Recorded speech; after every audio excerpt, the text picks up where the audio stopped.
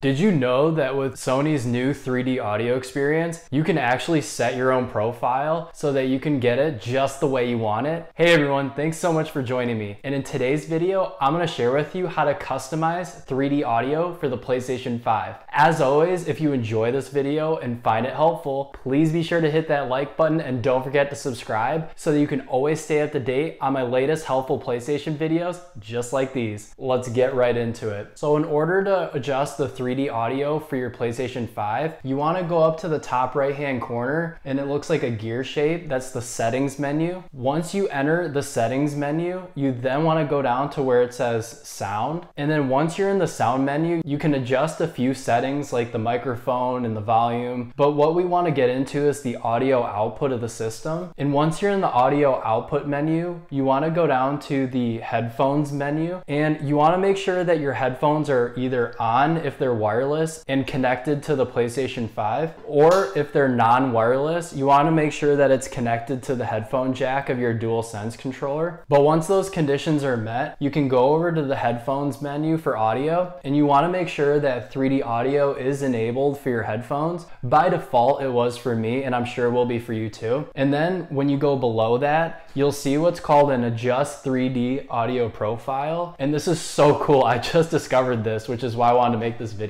for you guys. And what it does is it actually sets the 3D audio circumference higher or lower based on your preference. This is wild and you definitely have to try it. So by default, it does type 3, which I guess is like the middle part of your head, around your head. But you can also go higher or lower depending on exactly what you want and what kind of experience you want to go for. What I like about this menu is that it's super quick to get access to. So if you turn it on one type and you start playing a game, say Call of Duty, and you don't like the way that that certain sound is for 3D and you want to maybe adjust it a little lower, you can always come back down to here while your headphones are powered on or connected to your DualSense controller and set it to either a lower or a higher type based on exactly what you want. Did you know that the DualSense controller not only has a speaker built into it, but also a microphone that you can chat with your friends with? You can adjust both of these, and I published a video recently, and I'll post it for you right here and in the description down below, that shows you how to adjust those settings easily so you can dial it in to just the way you want it. As always, if you enjoyed this video and found it helpful, please be sure to hit that like button and don't forget to subscribe so you can always stay up to date on my latest helpful PlayStation videos